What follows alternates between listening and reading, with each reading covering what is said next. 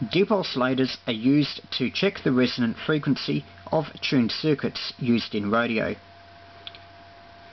This time we're using it to check a RFID card used for applications such as entry to buildings and transport ticketing.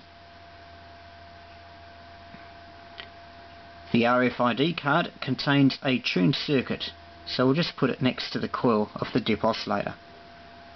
We tune across one of the ranges. You might need to change coils for this, and watch the movement on the meter needle. You'll see it goes down, and then it goes back up again. We'll just adjust the control back to the lowest point on the meter. We remove the card and it goes back up again. This proves that the tuned circuit in the card is resonating with the frequency to which the dip oscillator is set. We'll try some other cards.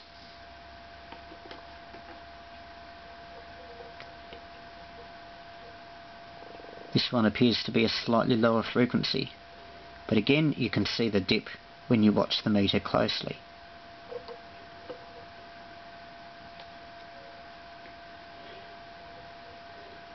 This one has a really sharp dip.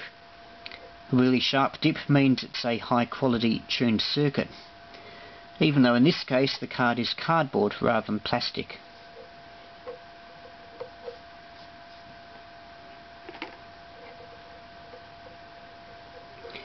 And as always, you remove the card and the meter reading goes back up to its normal level.